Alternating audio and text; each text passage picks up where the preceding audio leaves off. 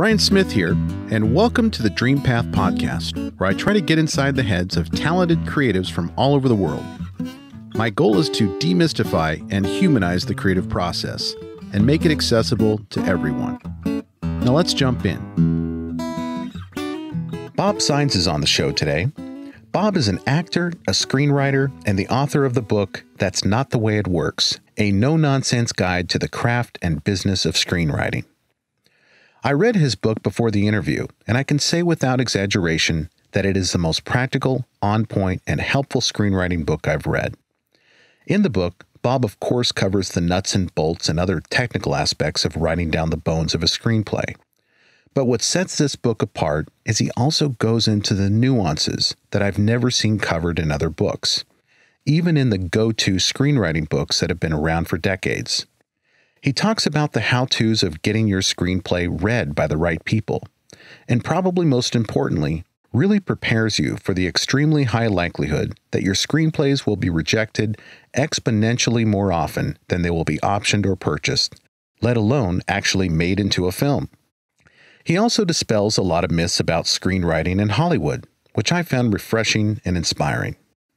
Another inspiring thing about Bob is that he didn't quit his day job and make the leap into film until he was 40 years old. So for listeners who think it may be too late for you to make that leap into whatever creative endeavor you're passionate about, this interview is for you. Bob got his start in television as an extra on the show Nash Bridges starring Don Johnson, and since that time has optioned and sold numerous screenplays for television and film, including the film Extracurricular Activities, a dark comedy which is now streaming on Amazon. The film is about a high school kid who hires himself out to arrange for the accidental death of the parents of fellow high school students. Although it doesn't sound funny, Extracurricular Activities is actually quite comical and lighthearted, despite the dark nature of the plot. So without further ado, let's jump right into my chat with Bob Sáenz. All right, here we go. Bob Sáenz, welcome to the podcast. Thank you. Thank you for having me. Yeah, this is a special quarantine edition of DreamPath podcast. Yeah, we've been locked down for 2 weeks now. This is over 2 weeks. This is like day 17 or something. So yeah, well, you guys really had the right idea pretty early on.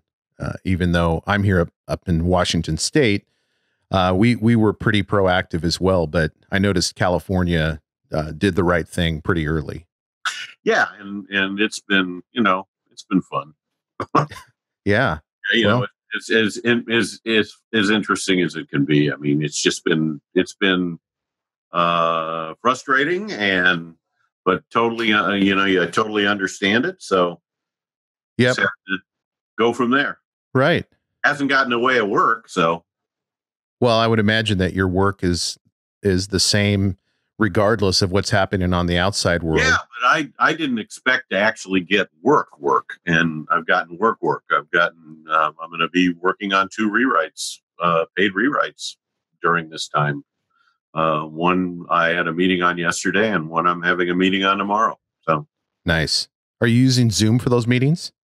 No, I'll probably use the phone. Oh, okay. So tell me how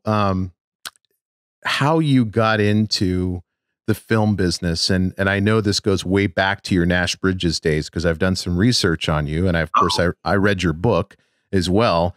And do I get to hold it up now? Oh, absolutely. Plug it. That's not the way it works. Yeah. And I'll hold up mine as well. Yeah. It's doing extremely well. Thank you. Yeah. Congratulations on the book. Thank you. The reviews, except for a couple of people who obviously hate me instead of the book. But I was told by a bunch of book people that until you get 1-star reviews, people think all your 5-star reviews are fake. Right. So I want to thank the 2 people that gave me 1-star reviews. You've done me a huge favor. Well, you're welcome. Both of those were mine. So good. Just joking. Now we're not good. Now I'm afraid of what you're going to say in this interview. No, I really enjoyed it. And we'll get to your book, because I finished it last night, and we have a lot to talk about in that book. But good. Maybe you could start off by telling listeners how you found the film industry as your professional calling. when I was a young man in my teens, I loved acting. I mean, I just loved it, and I loved the stage. And so I did a lot of stage acting, and I ended up getting paid for it. I did summer stock. I was a song and dance man, and I did summer stock and all kinds of things up to the point where I was 22 years old. At the time I was 22, I was doing a year-long gig in the Fantastics in San Francisco. And I met my wife, and I decided I could either A, become an actor and make no money, or B, marry my wife and have a family and stability and not be an actor. And I chose B because she's amazing and I'm still married to her. And then when I turned, and I did other things, and I was very successful. And when I turned 40, the business I was in, which was the wholesale furniture business, was going through a radical change that the business didn't want to acknowledge was coming. And because of that, they didn't want to acknowledge it. They pretty much died. And I saw it, and I said, you know what? I think I want to be an actor again. I'm going to give it a try. And my wife, when I picked her up off the floor, said, okay, you got a couple of years. And I ended up getting my SAG card in a movie called Angels in the Outfield, where I yelled, try throwing it over the plate. And, that was you? yes. Oh, nice. And I remember that scene. Yes, that was me. And then I did I did a bunch of extra work because I wanted to be on sets and learn everything I could learn, because that's me. I just suck in information. And so I did that and ended up getting a job as an extra on the very first episode of Nash Bridges on the very first day of filming. And I was one of two San Francisco cops. I was in the whole blue San Francisco cop uniform, and I was standing out there, and Don sidled up and went, hey, how you doing? And I talked to him and made him laugh a few times. And then you're talking about Don Johnson? Yes, I'm talking about Don Johnson. Right. And sorry. And he laughed and asked me what my name was. And I told him, and we laughed again. And he said, well, I'm going to go work. And I said, have fun. And one of the second ADs, who didn't last very long, came up to me and said, you'll never work in this town again because you talked to the star. And I said, okay, because I didn't know. If somebody comes up to me and says hello, I'm going to say hello back. But it ended up being interesting, because I thought, okay, so I never work on it again. It was fun. And they called me and said, the casting people called me and said, you've been requested to come work in his station house, walking around behind him with files and answering phones and whatever. And episode 8 of the first season, they pulled me out of extras holding and said, Don wants to see you. And I went and saw Don, and he goes, we're throwing you a bone. We're giving you a name. We're elevating you to sergeant. And here's your lines for this episode, which, surprisingly enough, was the episode that was on TV last night on the Nash Bridges reruns. No way. Which we watched. Because fun. I got to see myself 20 years younger and see how dark my hair was and how dark my mustache was. And it was just really, you look at yourself and you think, gee, you really have aged. And so I ended up doing 122 episodes of that show. And a little tiny. I mean, it was just, some days I just walked around behind them. So, one episode, my entire lines for the whole episode was, yeah. And it was fun. And I learned a ton about this business. And as I read the scripts, I thought, gee, I can do this. I can write stuff like this. So, and it was funny because guys like Sean Ryan and Damon Lindelof were writing for Nash Bridges at the time. And, those guys have gone on to huge things. And I decided that I could write an episode of Nash. So I did. And I gave it to him thinking, this is how it works. And that's not how it works. And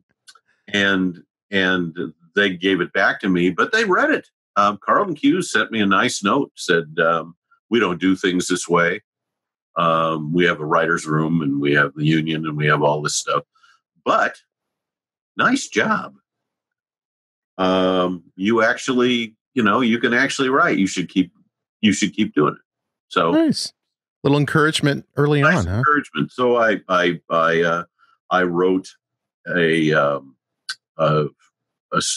movie, and immediately optioned my first draft of that movie to a production company, Warner Brothers, who set it up at Polygram Pictures. And it was going forward until Polygram got bought by Universal, and Universal dumped Polygram's slate, and I got the script back. Huh. And it was my first big lesson in a lot of things. It was my first big lesson in, you don't sell your first script in your first draft. It has to be an act of God or something, because that doesn't happen. And it did, and then it went away. And it taught me that you let your ego go crazy because you think, now I'm going to be a writer and I'm going to be rich and I'm going to be famous. And then it goes, and nobody returns your calls. And then you wait 18 years and then your first movie gets made. So let's go back a little bit to your furniture career. Okay. And because I'm curious if it took until age 40 to make that leap. Yep. What was going on? What was going on between age 18 and 40 in your mind creatively? And what was nothing? Absolutely nothing. When I stopped doing anything creatively. I was a musician. I was a guitar player, and I did a lot of stuff, and I played guitar when I got my guitar out one day for, I don't know what reason. And my son was like 10, and I started playing it in the living room just to do it. And he came and sat down at my feet, and I said, "What's wrong with you?" And he said, "I didn't know you could do that." And I thought, wow, what have I been doing? And so it's just been a weird trip. I just shut myself down creatively. I did. I shut myself down. And then, did you feel though that Angels in the Outfield came to town, truthfully, and they were looking for extras, and I took my kids to show them how movies get made, and I loved it so much that I went back down there and registered as another extra, and through a lot of people that I knew from my stage career that I ran into, I got a one-line part, and it's another one of those miracle things. Yeah. And I just went to my wife and said, "Man, you know what? I want to do this. I just really haven't. It is not out of my system. It's not." Yeah. And situation was that I knew that the company, I told people who worked at the company I worked at that it wasn't going to be around in a year. And they all told me I was crazy and that I shouldn't be so negative, and that, maybe I was good that I quit because, I was causing problems, and it was gone in 6 months. So do you think that if you did not see that industry falling apart and your career in jeopardy, your non-arts career in jeopardy, that you would have made the leap that you did? I have no idea. I can't. And that's a question you can't really answer. Maybe. I don't know. I enjoyed doing that extra work so much. And I did another one while I was still doing the furniture business. I did a movie called Murder in the First as a Alcatraz prison guard, as a kind of a really featured extra thing, because I was all over the place. And I threw Kevin Bacon down a flight of stairs. So I don't know. I don't know. I can't answer that. Maybe. Yeah. So once you did make that leap and you're doing extra work and you're getting excited about it, and you find the Nash Bridges project, which sounds really fortuitous because you have all this encouragement, and again, another miracle. Yeah. So when you wrote the Nash Bridges episode, and then you wrote the feature that got picked up by the production company, or optioned, as you call it,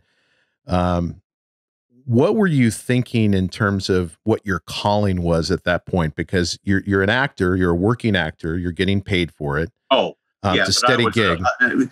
you have to understand, I've been in a lot of movies and I've been on TV and I've done a lot of things and I've done commercials and everything I've done has been this big. Okay. I didn't make a living as an actor. I had to go get jobs as a radio. I got a job as a radio DJ in San Francisco. First I was a board op. And then I was an overnight board op. And then overnight I said, hey, I get a lot of calls. Can I record the calls and play those? And they went, yeah, do that. And then I recorded the calls and then I talked on the calls and I was funny. And they liked that. And then it kind of grew to me being on the air. And then I was on the air more. And then I was on the air more. And then the radio station went out of business. They called all of us into a room one morning and said, oh, by the way, we're changing formats. You're all fired. And that was guys that had been radio disc jockeys for 40 years. I mean, there were women who had been on the radio for, ages, and they didn't care. They just said, goodbye. Radio is the most cutthroat business in the whole entire world. But it was interesting. And then I went on to become a talk radio producer and did that for a while I was doing Nash Bridges because I needed to make money. My wife had a fantastic job. She was a nursing administrator in oncology at Stanford Hospital for 35 years. Oh, nice. And so she had a fabulous job. And she said, I get to work and you get to play. But she was very supportive. She is very supportive. And now that the writing has taken off the way it has for me, she's retired and I get to be the major breadwinner and do that. And that makes me feel good. When you wrote that first episode of Nash Bridges, what did you study and pay attention to be just technically to be able to put that together? Well, I knew the show up and down, and I knew the characters, and I knew what they did and what they thought and how they worked because I worked on the show. I watched it every day, and I knew what the scripts looked like, so I just sat down and wrote it. Right, and at the time, that was kind of pre-software days, wasn't it? Or was there? There was some software. Yeah, there was some software. I used Movie Magic Screenwriter. Oh, okay, I remember that program. And that was around. And yeah, it was, I didn't know what I was doing, but I just, I think I have a natural knack for it because there's one big producer in LA who calls me the idiot savant of screenwriting to my face, who says, you can look at a screenplay and kind of know what's missing. And, that's not anything you can learn. And I really appreciated that from you.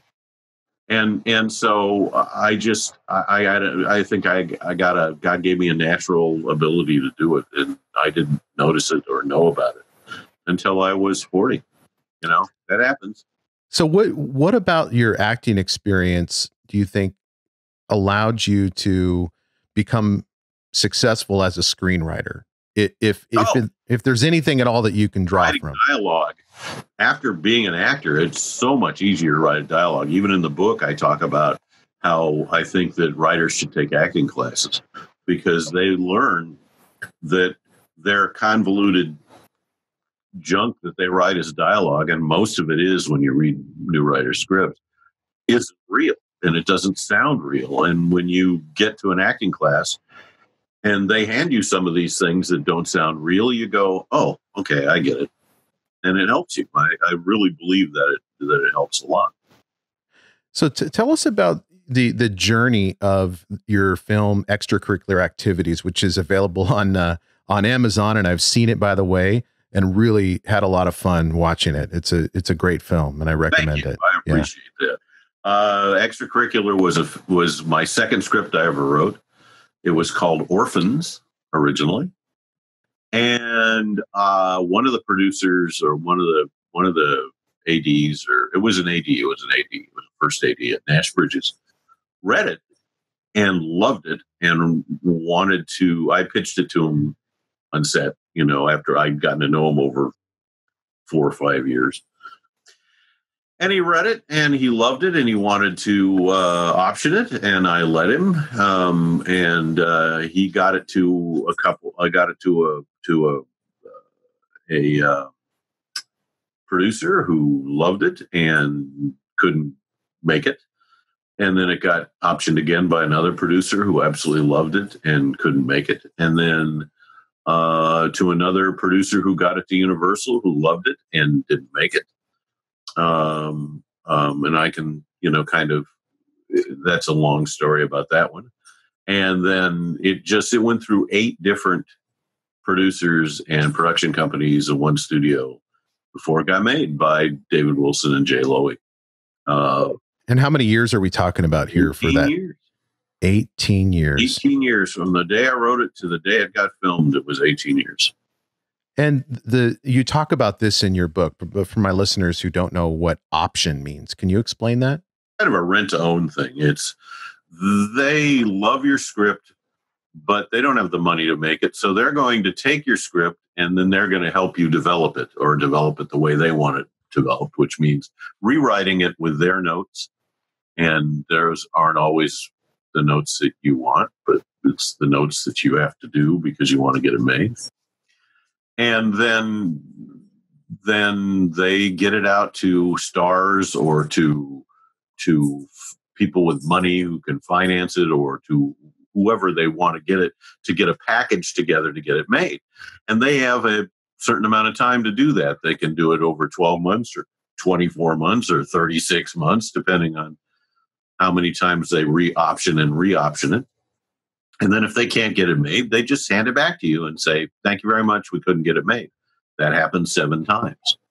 And then the 8th time it stuck, and they made it. And I was happy with it because it was my movie. It was very close to, very, very close to the script that I originally wrote. So the process of optioning sounds like there's some legalities that you probably should pay attention to. It's 20. It's my option agreements average about 20 pages. And yes, it's a legal rent to own. You can't show it to anybody. You can't try and sell it. You can't do anything with it. And while they have the option, in fact, they can hire other writers to come and rewrite it. And so how did you navigate that when you probably, I would imagine there was a point where you didn't have an agent or a manager or a lawyer to look at some of this stuff? I didn't have an agent or a manager until that final option by Jay Lowy and David Wilson. And Jay Lowy referred me to a manager, called a manager that he knew and said, hey, you should rep this guy. I had all kinds of options. I'd optioned probably 7 or 8 of my scripts up to that point by just sheer willpower and getting out there and networking and using the people that had optioned for me before, and getting to other people and it was just put my head down. My youngest daughter said to me on the night that she got to come to the screening of Extracurricular. Oh, I know. It was one of the nights that I took her to the filming, she and her husband. And she said, I'm really proud of you because you just didn't give up. You got rejected so many times on so many levels, and you just didn't give up. And that's my biggest lesson that I can teach anybody who wants to do this. You don't give up. I was going to, that's one of the bullet points I wrote down to prepare for the interview. As I was reading your book, I was just writing down kind of salient points. And what I wrote down was philosophy of rejection. And I think that your book is in a large way, a philosophy book, not so much as a technical book. And there's some technical things that you learn about screenwriting in your book. But my takeaway was, because I've read a lot of screenwriting books, but my takeaway was this kind of prepares you mentally for what you need to endure in the industry. You need to endure a lot. I mean, right. This is a business of complete rejection. I mean, absolute, complete rejection. Goodbye. We don't want to talk to you again. We don't like what you wrote. We're not interested. And the thing about it is that what most people do is they take it personally. They take it that these people have rejected them. And they don't care enough about you personally to reject you personally. They only care about what you've written. And if they don't want what you've written for whatever reason, it could be great, but it's not what they're looking for. It could be horrible, and they go, ooh, I don't want to have anything to do with, this script. It doesn't matter. It's not personal. It's not an affront to you. It's about what's written on the page. And if you realize that, it's a lot easier to take. Plus, it's a matter of numbers. If you, in the introduction to the book, I talk about the sheer numbers of scripts out there versus the sheer numbers of films that get made or TV shows that get made. And it's a really sobering, that much of a percentage. That's what's so sobering about reading your book. And I don't want to be doom and gloom about it, because I think it's the best screenplay book I've ever read. And I'm serious. I'm not just trying to gush here because I'm interviewing you, but I've read a lot of them, and they're, a lot of them are preachy about formulas and the 3-act structure and the rules of living proof that the rules that there aren't. Right. Because I write scripts that just want them left and right, and there aren't any rules. Do you know that producers, when they read your script, they're not looking for rules. They're looking to see if you have a good story or not. If your story is great, that's all that counts. It doesn't matter if if something happens on page 10 or page 18 or page 41. They don't care. They don't look for that stuff. They look for a great story. And you can write a great story that doesn't have any of that stuff. Yeah. So, and it's really refreshing to hear that from someone who is a professional in the industry, who's made films and has been in it that long. And it also, as of the film that just got greenlit, I'm now on number 16. 16. Congratulations. Produced film that I have credit on. That's awesome. Thanks. Yeah. So, but the other thing about the book that I appreciate is that it dispels a lot of myths that people have. There's this mystique about Hollywood. And I think one of your chapters talks about how there is no Hollywood. No, there isn't any Hollywood. There's an idea of Hollywood that everybody has in their minds, but there's no actual physical, like, oh, that's the building where Hollywood is in, or that's the neighborhood of Hollywood. It's there's an ethos there. Yes. But there's not this structure that people create in their minds that's based in reality. They think that there's this monolith called Hollywood, and that everybody in Hollywood all communicates with each other, and they decide how they're going to do things, and that Hollywood is this thing that keeps writers out, and this thing that keeps you from becoming a famous actor, or this thing. But it isn't a thing. It's a group. The film and television business is a gigantic mass of companies and individual producers and studios that all operate independently from each other and don't consult with each other about how they're going to handle things. They're all different. Every one of them works differently. I've worked with dozens of them, and they all operate on a completely differently about what they expect and what they want and how they do things. And yes, there are some through lines that go through, because they've all discovered that no, they can't take unsolicited scripts because they'd be buried in them. Yes, they want to have scripts that have been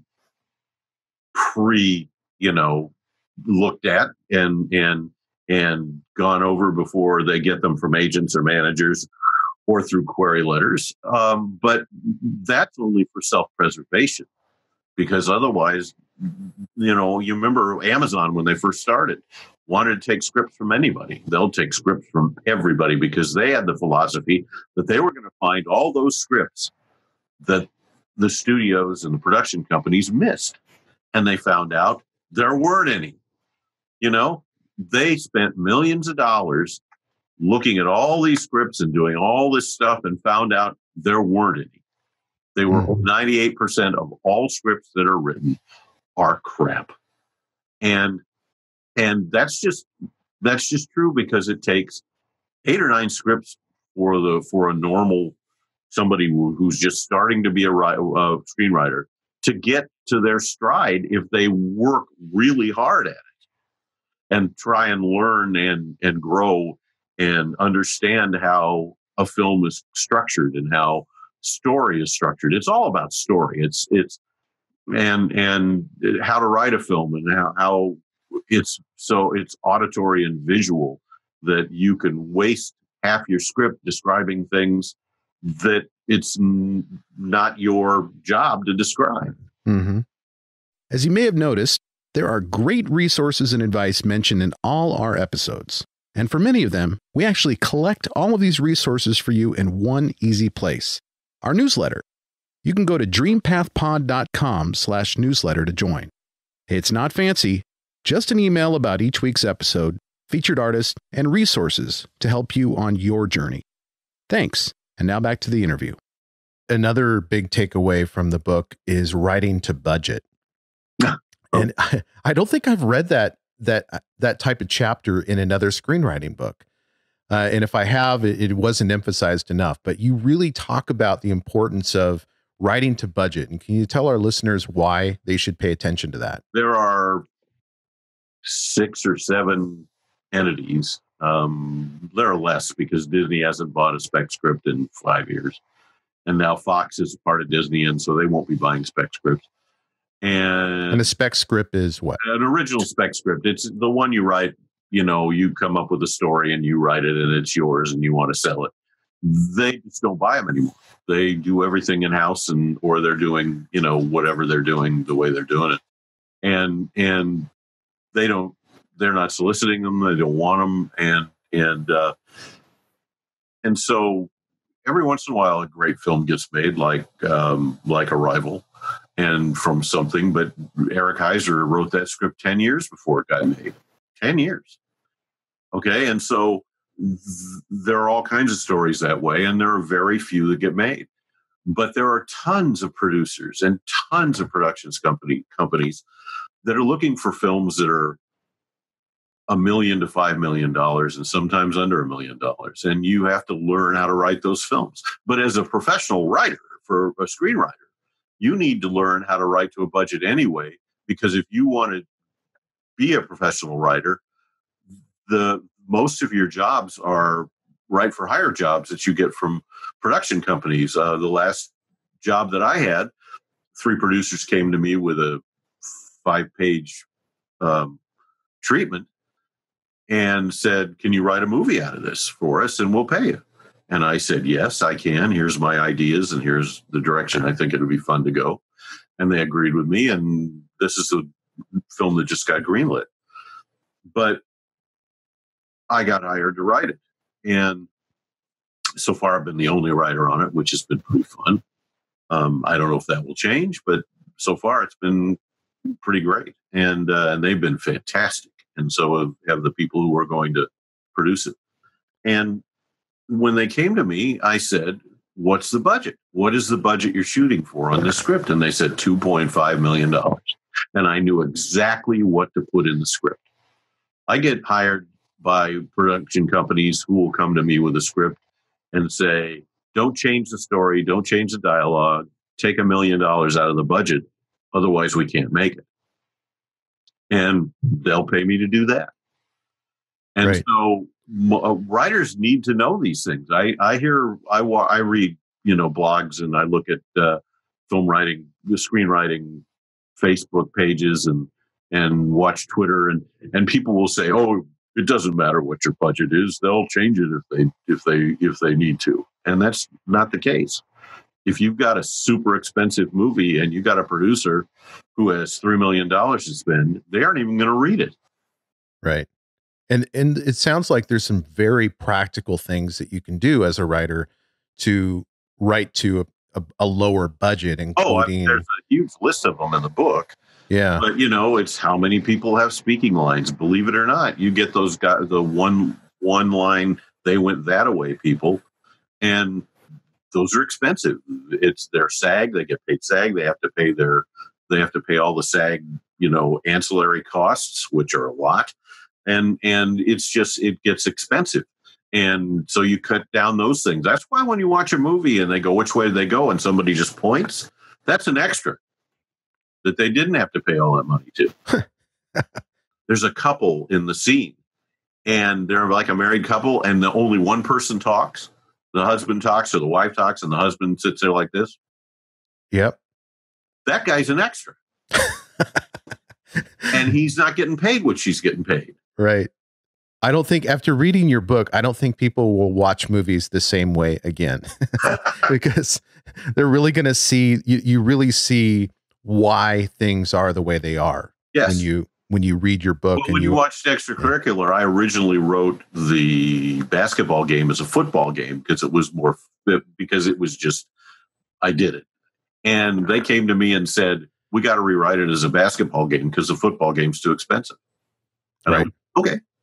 Yeah, football games outside, so you have an outdoor shoot. Yep. And then you got more people in the stands, yep. right? And more people on the field and more things going on. And the basketball game ended up being a really good scene. But it was easier to shoot. It was indoors. They could control the environment. It was just a better, much cheaper. It probably cost 1/10 of what the football game would have cost. Have you found that the attention span of people that used to watch movies and maybe no longer do, or they're skewing more towards YouTube videos or shorter television series and things like that, is that changing the industry at all in terms of how films are written and runtime and that type of thing? Not full-length films. It's not changing how they're written, but it's changing how series are written. I mean, I don't get Quimby, so I have no idea. It's 10-minute movies, and I think that's great if people want to write the shorts like that. I think it's super, and I like, there are some shows on like Facebook that are the 10-minute shows that are kind of fun, and those lead to other things. So there's a lot of things you can do now, and then that has changed. But the streaming people have changed series forever because they've gone to the British model, which was always 8 to 10 episodes of a season. And that's what you did. And the British have been doing that for years. And they just and it worked for them. And, right. And we just started doing it here with the Netflix and the Amazons and stuff. But it also opened up creativity in those things, and you didn't have to worry about network censors anymore either.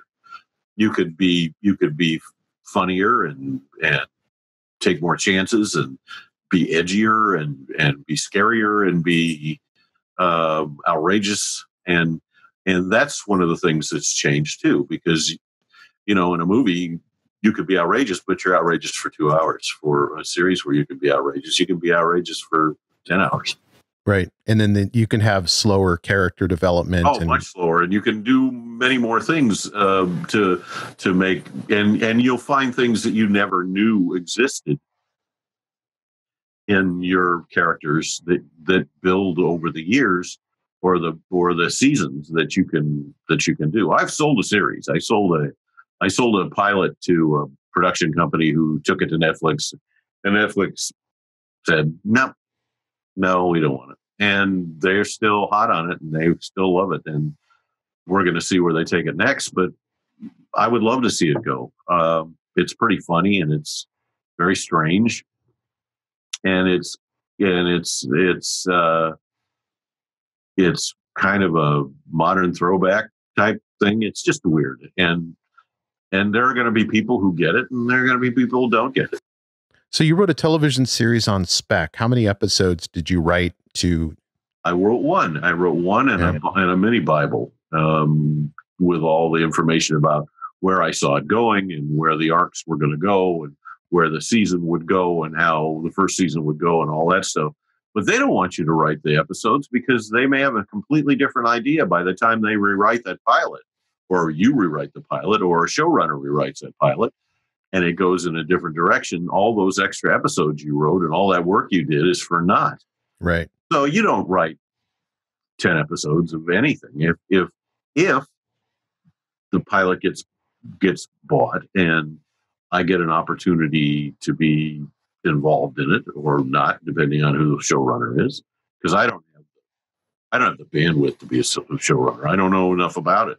And if somebody came to me and said, would you like to showrun this show? I would say, no, I'd like to learn how to showrun it by, maybe shadowing a showrunner or being there with a showrunner. But I am freely admit I don't know enough about it to do it well. Yeah. And I don't want to do anything that I can't do well. All of the showrunners that I've heard interviewed sound exhausted. They really do. They're just what? It's a huge job. It's a huge job. Yeah. And am I up for a huge job like that? I don't know. Maybe. But I would have to learn how to do it first. And so if I had an opportunity to write some of the other episodes of the show, would I do it? Absolutely. Would I love doing it? Absolutely. But I also understand that it is a business that is a group business. Everything is done, like I said in the book, my definition of a screenwriter's job is everything that all the people who are in the credits don't do. All those people have an effect on where the script goes, how the script hits the screen, and everything else. So you have to work in cooperation with all those people to get your film or your show or your series on the air. You talk in your book about spec scripts and how brutal that work is. And it does sound brutal because it's not brutal. It's just the nature of the business. Every script gets rewritten. Every script, no matter who it is or what it is, every script gets rewritten. And it's 90% of the time, it's not by the original writer. By the time it gets, one of the movies that I've got coming out this year, I was the 5th writer hired. The 5th one. And I rewrote the entire script from top to bottom, gave it the last 30 pages are completely mine. Nothing that any other writer wrote in those first scripts is in those last 30 pages. Right. And then I rewrote the dialogue and most of the story for the preceding 70 pages. I think what I'm trying to get at when I said brutal is that financially to rely upon spec scripts as a way to make a living, it almost sounds like you just can't do that. Nobody makes a living selling spec scripts. Right. Screenwriters. Your living is made by writing great spec scripts that people really love your style and love the way you write and love your understanding of what it takes to build a story in a script. And then they hire you to do rewrites and polishes and adaptations and all kinds of things to that's where you make your money. That's if I can get 3 rewrite jobs a year, I'm happy. I've made a lot of money and I do well. And there are years when you get none and there are years when you get 5.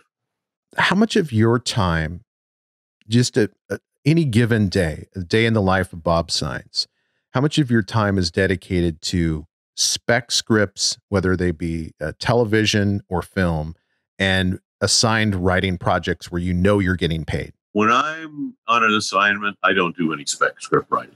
None. I spend my time working on that particular assignment.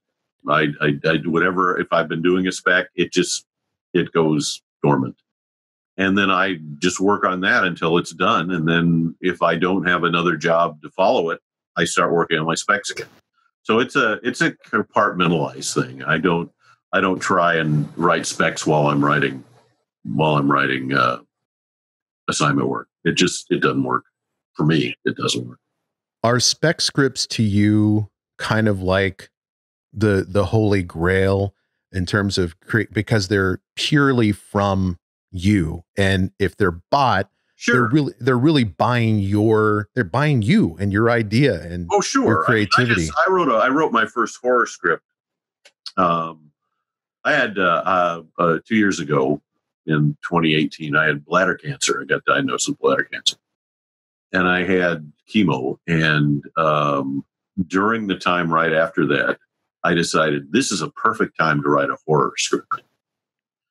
And I wrote my first horror script, and it got pretty well received. And my manager and my agent loved it. And the upshot of it is, this year, about 3 weeks before we were quarantined, it got optioned, and it's an original script. Now they're already telling me the things they want to change, which is fine. I mean, you have to live with it. But yes, it's pretty exciting to have one of your original script options. It's fun. The 2 movies I have coming out this year were both assignment jobs, but my name's on them as the writer, and I'm happy about that. And then I've got this other one that's greenlit, and that's going to have my name on it as writer. And I count those as produced films that I wrote because I did write them. But the specs are always the ones, extracurricular was a spec, and it's going to always be a little more special to me. Yeah. Well, I love how accessible these platforms are, Amazon Prime and Netflix and Hulu. Are there more opportunities for writers now that there's just more content out there? Yeah, but Netflix will ask a manager, they'll look at, before they read something, what have they done? Right. They're not looking for somebody new. They're just not. I mean, you'll find that most of the writers that are successful these days have sold a independent film script that's really good and had it made, and it did okay. It got great reviews. May not have made any money, but it got great reviews. Or it made money and didn't have to have great reviews because it made money. But it did something. It got that writer noticed to the point where people who are looking for writers or looking for product will now look at you. People say, I want to write for Marvel. Well, what they don't know is all those people that wrote for Marvel all wrote small independent films that got some notice before Marvel wanted to sit down and talk to them. Or they won the nickel, Yeah, the big screenwriting contest you talk about in your book. The Academy, the Motion Picture Academy runs. And the 2 big contests are the Nickel and Austin. And the Austin. Yeah, and in Austin, because Austin is a completely screenwriter-centric film festival. That's their big thing. It's a screenwriter film festival, which I think is cool. I wish there were more of them. Screenwriting to me seems like a pretty solitary activity. Do you find that it lends itself to mentoring and collaboration? Sure. I mean, you have to be a collaborator. I mean, everything gets rewritten. If you don't collaborate, then they're going to find another writer who will. I mean, they don't have any problem firing you like that. Okay. And it's because it's the nature of the business, not because, again, that they're looking forward to firing you. But it's the nature of the business. You collaborate and they get as much out of you as they can. And when they don't think they can get anything more out of you that they need, then they find somebody else that might do it, which is why you can be the 5th screenwriter hired. Are there any screenplays that I imagine you've read a lot of screenplays in your days. Are there any screenplays that you've read I'm talking about like screenplays that people would know about because they've seen the movie, that you really wish you wrote? I mean, they're just so good. Oh, they're great examples. LA Confidential. Oh yeah. I wish I'd written that one. I mean, that's a great one. Great script. I love that script. I wish I'd written Inside Man, which I think is one of the great movies of all time. Um, um, and then you go back to, something like Back to the Future, or which is, I think, if for Screenwriter, read that script, it's a perfect script. Yeah. I haven't thought about that movie in a long time, but that I remember watching it and as a teenager, and it was a cultural phenomenon. Well, yeah, but it was also just an incredibly well written script. Right. And so, yeah, there are some scripts that but again, I personally, I live in reality and can't think about things that weren't mine. I try and write the best script that I can write that's mine, and hopefully it will resonate with somebody. Right. And I've been pretty fortunate. I've been, fortunate to have optioned a whole bunch of my original scripts. Not a lot of them have gotten made. There's 3 that have gotten made, but I'm not. It's a crapshoot of crapshoots, because there have to be a million things that go right for a movie to get made. It's a miracle. Any movie that gets made is a miracle. And then if the movie is good, that's a second miracle. So great movies to me are like 2 miracle movies, and they are it's absolutely true. I've talked to big time producers who have told me, you know what, you're right. It is. That's exactly right. It's a miracle on top of a miracle. Have you ever thought about becoming a producer or a director? Oh no, I you know what? I've watched directors. That's too much work. I don't have the eye for it. I don't have the, it would be, I'm producing. Yes, I would love to do that. And I'm if this horror movie gets made, they've already told me I'd get a producer credit and I could be a producer on it. But I don't know. I mean, directing, no. I directed a short film once. It was awful, and I thought it was going to be great, and it was awful, and I didn't know what I was doing, and I tried to learn as much as I could, as quickly as I could. I got thrown into it at the last minute. I had been hired to do a rewrite on the script, and then the director stepped away, and the producer, the guy who was putting the money up for it and wanted to star in it, who was a good actor, said, "You want to direct it?" And I went, "Sure, I'll try." And I mean, it was fun, and there's some great moments in it that I thought of, and that I did, that I think I'm pretty proud of. But overall, no. I mean, it was a lot of work, and a lot of hats to wear, and a lot of things to do that it's not me. And so a man's got to know his limitations, to quote Clint Eastwood, and or Dirty Harry. And I know my limitations, but producing, yes, I could do that. Are there any mistakes that you made in your career that you look back on that you're like, you know what, I made every mistake that every new writer makes. I networked incorrectly, and I assumed things incorrectly, and I did, I was desperate, or I was fearful, or I was, all those things that I talk about in the book that you shouldn't do, or things that I did. I mean, in the book, there's a chapter on how not to market yourself. Right. And luckily I didn't do any of those things, because those things are insane. Yeah. And I think the book it's a great encapsulation of basically a lifetime of lessons learned that probably would be impossible to summarize in one answer to a question in a podcast, but I thought I'd ask it anyway. No, I mean, it's just, it's a myriad of idiotic things that I did.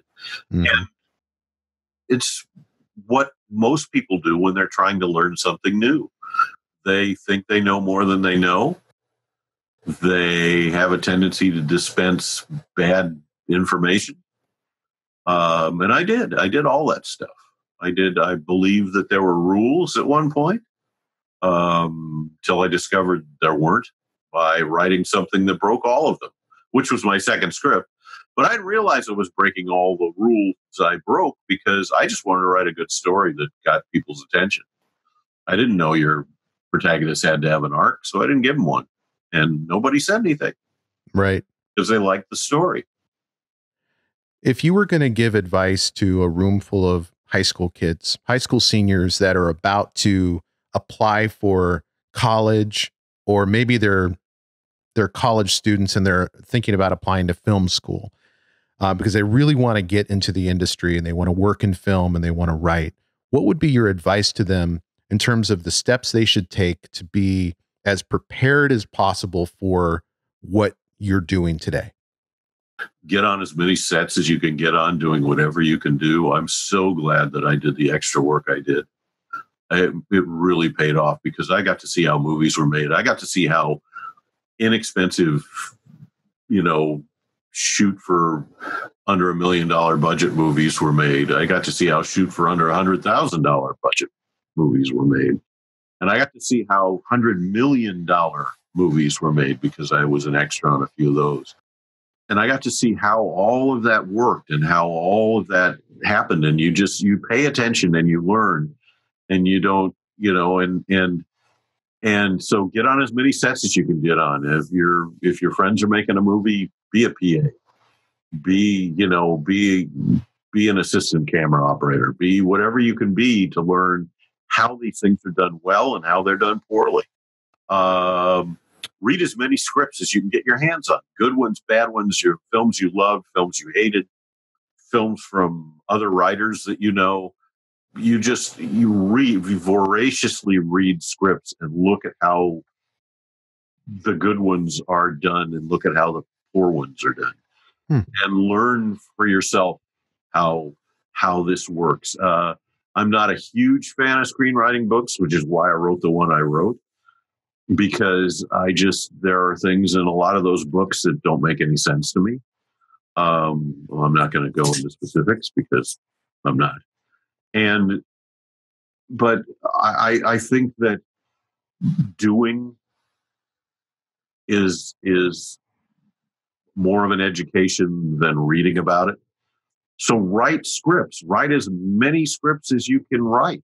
Take the time to learn about how scripts are written and how research works and how characters are developed and how all these things go into what you're going to write. And reading scripts is going to help you do that, but also just doing it. Your first script is going to be awful. 99% of everybody's first scripts are horrible. And that's to be expected because it's such a different writing discipline from any other writing discipline that there is. And you have to learn about dialogue and you have to go out and listen to how people speak and eavesdrop on dialogue and listen to what people say to each other and how subtext is a way of life for 90% of the people on earth who don't always say what they mean, but dance around it. And that's what real dialogue sounds like in a movie. So it sounds like a lot of your advice is very practical, hands-on, just do it type of advice. You can't, everybody will tell you, apprentice plumbers have to learn by doing it. Apprentice electricians have to learn by doing it.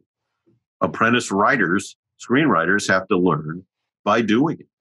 You can't just write your first movie and then wait for the studios to come and buy it. That's a folly, and it's something that all new writers need to learn.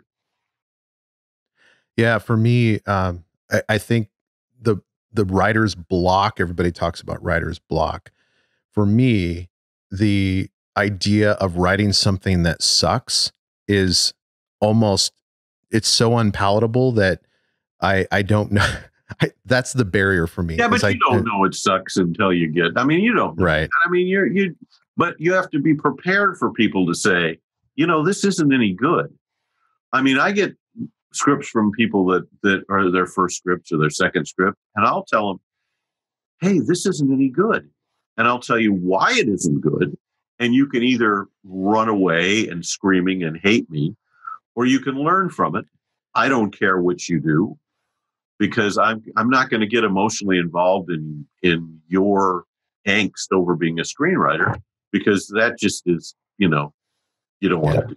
Right. But you can learn or not learn from it. But it's just like choosing what to write about is so important, because I got a script one time, and it's in the book. I got a script about scrapbooking and about how great scrapbooking is.